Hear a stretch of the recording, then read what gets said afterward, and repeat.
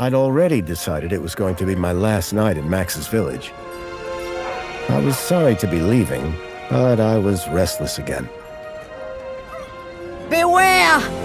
The day grows dark, and demons stalk the gap by night. Harsh, old woman, stop your superstitious nonsense. Besides, this is the best time of day for fishing, eh, Milo? Yes, Dad. Look, Foster! I use these broken sensors to make a fish alarm. It detects the fish before it bites. Nice work, Milo. Milo was just like me as a boy, and the tech skills I'd taught him would help the village after I left. Do you really have to go, Foster? How can we ever pay you back for all you've done? It's been my pleasure, Max. One of Anita's pies will be payment enough. I owed the Gap folks so much. My first tribe fostered me when I was orphaned all those years ago. They taught me how to recycle tech scavenged from city dumps. Soon, I even built myself a playmate. I'm your friend. Call me Joey. Joey and I were always together. As I grew, I upgraded him. He became the best friend I ever had. But then... Foster! Foster, wake up! The sensors detect a fish. It's a big one. What the? It was no fish.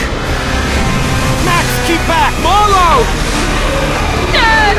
What are they? Max! Drop him, you... Dad! Foster! Help me! Help me!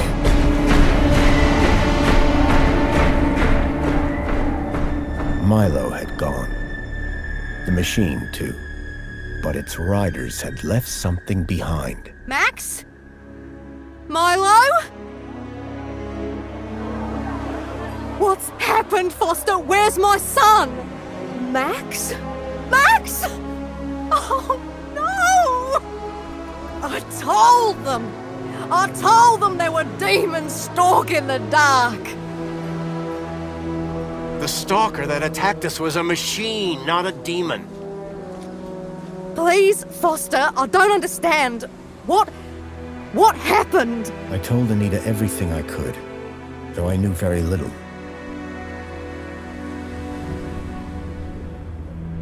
Max was barely conscious.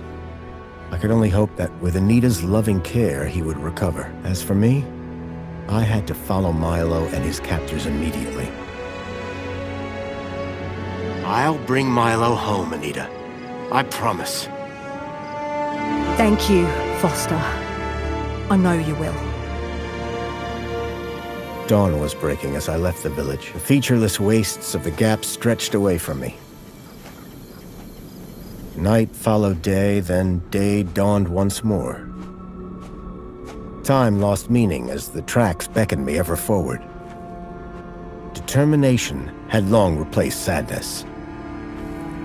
Whatever it took, I would find Milo. The tracks were barely visible now, blurred by the wind. But I was sure I'd reach their destination soon. Then I saw the thing I feared the most approaching. Sandstorm. I battled forward, but now could only guess that my direction was correct. I decided to save my energy and sank into an exhausted sleep.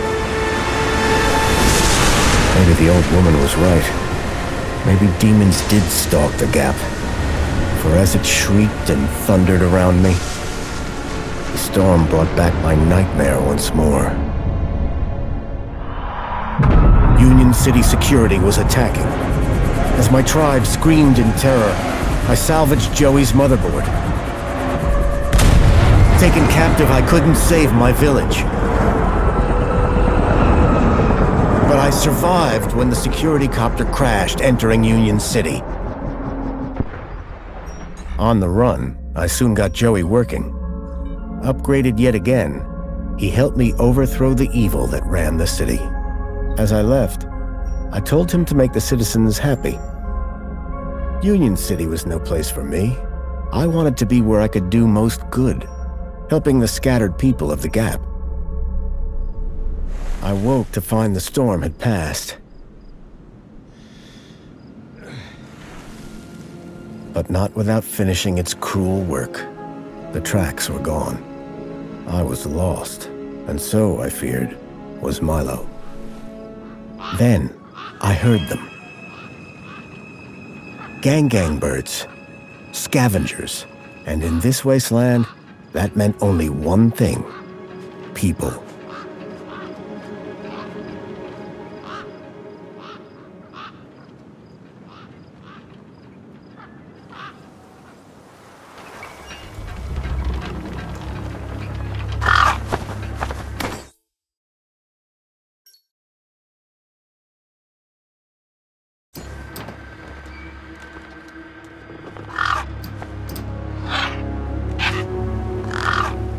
Despair turned to hope.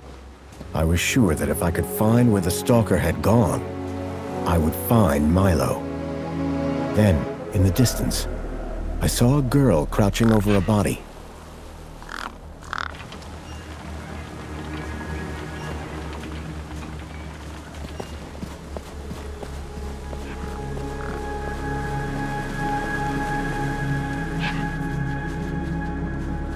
The girl was holding a device to the lifeless hand. Hey! Excuse me! Who the hell are you? I'm searching for a vehicle that... Ah, no! Damn birds! Wait! I just... Whatever that device was, the bird had it now.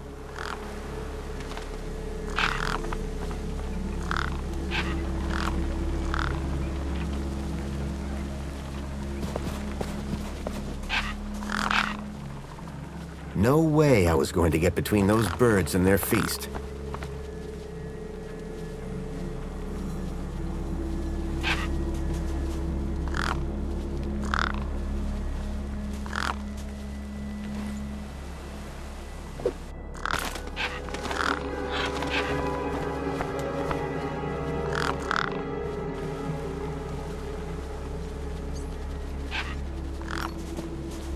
The girl had been doing something to the guy's hand.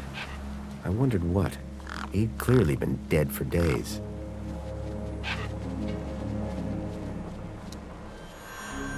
The logo.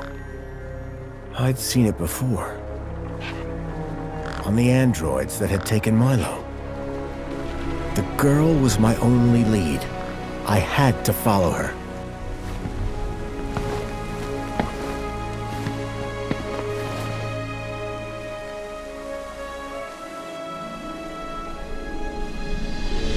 Union City. I was back.